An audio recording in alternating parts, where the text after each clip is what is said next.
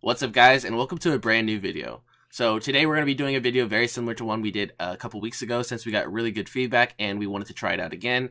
And to help me out today, I have my good friend Heizman. Now, most of you guys know me from Heizman's channel, so he doesn't need much of an introduction. But for those of you who don't know Heizman, he's a Lee Sin main with over 160k subs. So I'll leave his channel in the description below. And I wanted his help with this video because he's been hard stuck diamond for a few seasons now, which many consider to be high elo, so I figured he would be perfect for this video.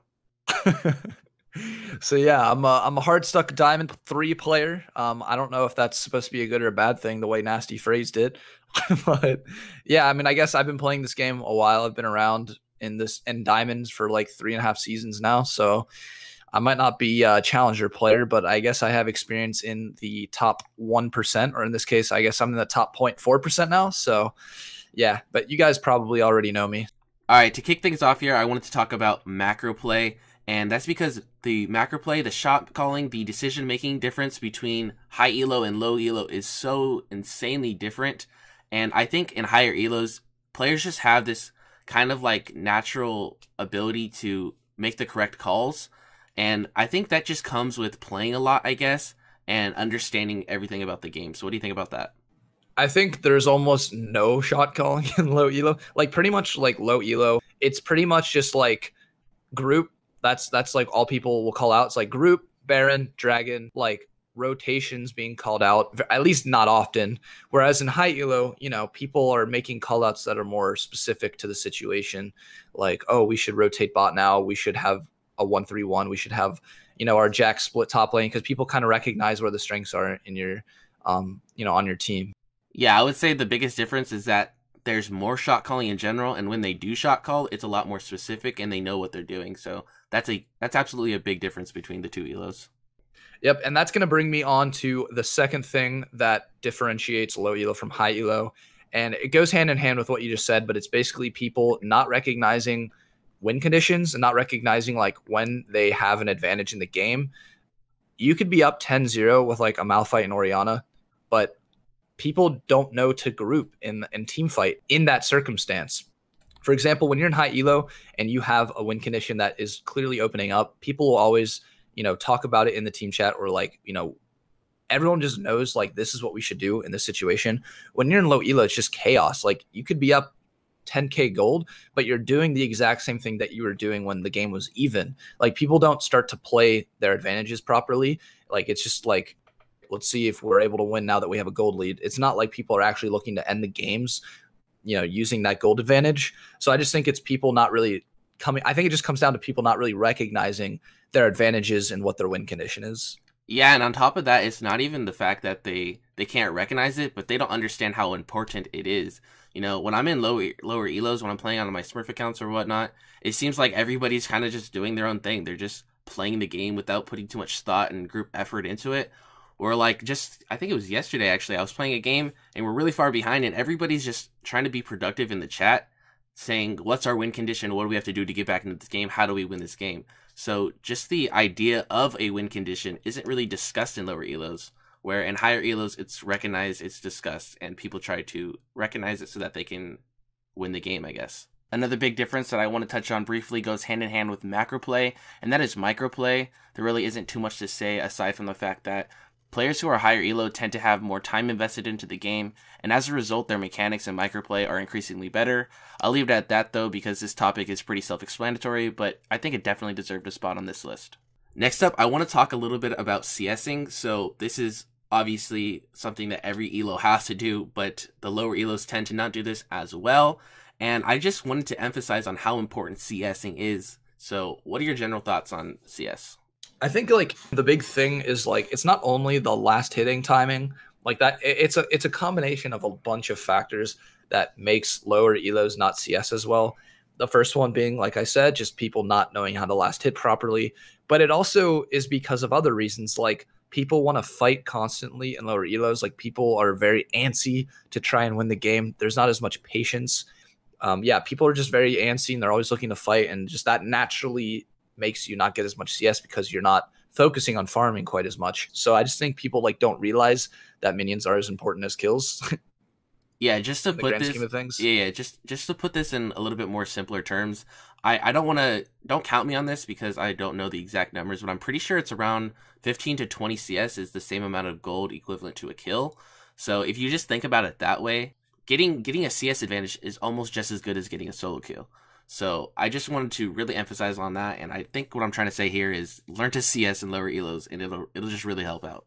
All right, so the next point I want to make about the difference between low and high elo is the builds. People in low elo kind of just build whatever. They build what they always build on their specific champion. And yes, I know there's some people that do know how to build according to the situation, but in high elo, the build is entirely coming down to what the circumstance is. Whereas in low elo, more often than not, people are just building what they think they should be building because of the champion that they're playing. There are some games where you're not going to be building the items that you normally build just because the circumstances don't make that the right build. Like, if I'm playing Lee Sin, sometimes I'll rush Black Cleaver second item, sometimes rush Hex Drinker, sometimes I'll rush a Ninja Tabby or something. It depends on the circumstances. There's not one set build that you should be building. And I feel like in the lower elos, people don't really know what they should be building. They just kind of build what they are used to building. Yeah, whenever I'm playing in lower elos and I'm looking at the builds, it seems like everybody's just going off of the best win rate build, or they're going off of recommended, and they're not really expanding outside of that, which can be good, like you don't want to see your Jhin building Proto Belt because he's experimenting or something like that. It's more of like additional knowledge, I guess. Like if you're against a team that's heavy AD, you should be building armor. If you're playing against a team that's heavy ability power, then you should be building magic resist. And I guess this sounds like common sense, but honestly, for some people in lower elos, this doesn't really click for them, and it just really needs to be addressed. And I think that's a really big difference between the two elos. The people in low elo right now that are thinking that's not true. I always know when to build armor. I always know when to build MR. It's not as simple as like build armor, build MR. It's which items should you build. Sometimes it's a good time to build Randuin's Omen and not Deadman's Plate, just because you're always used to building Deadman's Plate on Lee Sin. Sometimes Randuin's Omen makes more sense. Maybe they have a lot of attack speed, or maybe they have a lot of crit, or maybe you're the main engage, so you need the extra active item to get the slow out. I mean, it's not as simple as MR armor. It goes a lot deeper than that. Now, this next point I feel like goes hand in hand with players just being narrow-minded, or I guess stubborn in a sense, and that is lower elo players don't know when the right time to pick certain champions are, whereas in higher elos they kind of know when are the best situations to pick these champions. I'm not going to say this one I'm quite as in agreement with, not because I don't agree with your first point, but because I think, at least in my elo, people are still idiots about what they pick. Like, I feel like people in my elo still will pick champions that don't really make sense. But I will agree that a larger majority of players are thinking about what champions make sense to pick in certain situations. I think the point to be made here isn't that all players do it. It's just that a larger majority of players do it. So yeah, absolutely. There's going to be a lot more thought and just overall strategy that goes into champion select and higher elo. Yeah, and what I'm trying to say here is that this isn't the case all the time for lower elos versus higher elos. It's just more common in higher elos. And even in like Diamond, Masters, Challenger, you still see one tricks. There's still going to be those Teemo one tricks that always pick Teemo no matter what the team comp needs. But it is just more common that in higher elos you'll see somebody, if they have a team that really works with team fighting, they'll pick that Orianna, or if somebody needs a split pusher, they'll pick a Kassadin or a Fizz in the mid lane. It just kind of works like that. All right, so the next point about the difference between low and high elo is going to be how people snowball in games, and just recognizing the opportunity to snowball. In lower elo, if you get a kill on someone, you might not even think to go ahead and get that lane snowballed. In higher elo, though, if you get behind, you're going to stay behind because they're going to make sure that they're using the advantage that they just built on you. It's not just recognizing that you can snowball, but it's actually executing it. For example, when you go for a tower dive on your 2-0 top laner, in higher elo, I will see the tower juggling be executed a lot better than in lower elo. I just think people understand, where the matchups are and where the good matchups are and how to actually start to snowball that lane. Yeah, and I like what you said about how it's not just understanding that you can snowball, it's actually executing it. So you have to be able to get a lead and then push that advantage to get even more. And I feel like in higher elos, kills just means so much more. Like in a lower elo game, 10 kill difference, 15 kill difference, extreme cases, 20 kill difference. I still feel like I'm in that game. Whereas in higher elos in my games right now, if I'm behind 10 to 15 kills, I'm like, wow, we're like really far behind, and we're gonna need like a major comeback to try to win this one. And Yeah, that's true. it's just because people, when they get these kills, they know how to get the small advantages after that. You know, if mid lane gets a solo kill, they know how to go back, get like an extra Dorans or something. With that 400 gold lead, they're gonna try to get another kill. It's kind of those small advantages. Another minor difference that can go a long ways is the fact that higher elo players will tend to almost always have the correct runes and masteries. Runes and masteries are just such a basic core aspect of the game, and not many people put thought into it, but it can really make a big difference if you have the right runes and masteries compared to the wrong ones. I don't really have a whole lot to add to that. I think that's pretty, straightforward. People aren't using the right runes and masteries more often than not in lower elo than higher elo. I don't think there's a whole lot to add to that. So yeah, basically use the right runes and masteries, you have a better chance of winning the game, plain and simple. So with that, we'll go on to the next one. All right, so the next point that I want to bring up is something that definitely rings true with myself, and that's just how players act about their own play. When I was in lower elo, I always thought I deserved to be higher, but when I got to higher elo, I think that I deserve where I am, where I'm Diamond 3 player. Like, I don't think I should be higher. And so I think people are just more like, they have a lot more pride issues, I guess you could say, in lower elos because they want to be higher elo. Whereas once you get to higher elo, I feel like more players are able to say, hey, you know what? That was just me being stupid. That was me just being bad. Whereas in lower elo, people seem to not want to admit their mistakes quite as frequent. Now, don't get me wrong. There's a lot of, like I said, there's a lot of people in Diamond that are the exact opposite of what I just said. But I think the strong majority of players definitely are willing to admit to their own mistakes and admit that, they're not the best player in the world.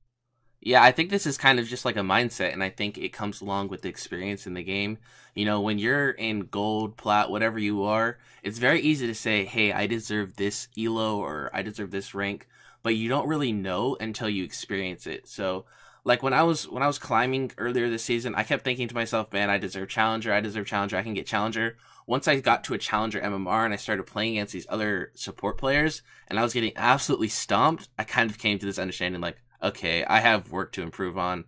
Like, I still need to work on a few things before I deserve challenger. So I think it comes along with the experience, and as you climb, as you experience other players, other ranks, then you'll get a feel of where you belong. But until then, I don't think it's fair for lower elos to claim that they deserve higher ranks.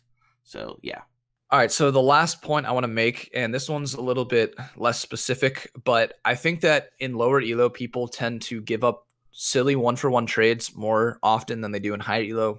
If you're 6-0 and you're just absolutely destroying your lane opponent, you don't need to be taking 1-for-1 trades ever. Like, you're going to be giving up shutdown. They're not worth nearly as much gold. And on top of that, if it's during like a team fight and you chase and like flash offensively in to get a kill because you're greedy and then you die, you're setting up your team for defeat because you going down 1-for-1 with the 0-6 person on their team or whatever is just a horrible trade. You don't always need to go for the kills, I guess is the point I'm trying to make. And these 1-for-1 trades that I see in lower elo are really bad. And so that's one difference that I think people start to learn in higher elo. I think a really good way to put this is that higher elo players tend to understand their importance to their team. So the carries understand that they need to stay alive. And like you said, flashing forward for these 1-for-1 trades are not going to be worth. And in higher elos, you'll see that they understand that and that they're more willing to stay back, I guess.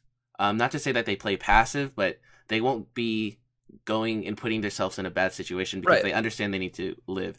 And I think that the same could be said for, like support champions or something. Like, they understand that their importance. Like a Thresh, might dive in and get a bunch of kills for his team and die in the process. So it's kind of just knowing your role in the team, I guess, and understanding how important you are to team fights and how you want to play it out. Now that you bring up supports, that's another, like, that goes hand in hand with what I'm saying. It's like supports think that like they're not worth gold in low elo or something. Like, oh, I'm autofilled support, it's okay if I go 0-10.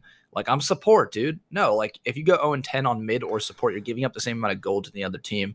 And I think in higher elo, people don't just like go an int just because they're on a support champion, which is a kind of goes hand in hand with what I was saying. Is just people not understanding their worth to the team. All right. I guess I see what you're trying to do here. You're trying to tell me that I need to stop inting when I play support when I do it with you. And I understand that. And with that being said, I think this video is going to come to an end. I'm sure this could go without being said, but make sure you guys go check out Heizman. His link will be in the description. If you haven't already, he's an insanely good YouTuber, and I just want to give a huge shout out to him for helping me out with this video. So thank you guys for watching. Like and subscribe if you haven't already. And with that, I will see you guys next time. Peace.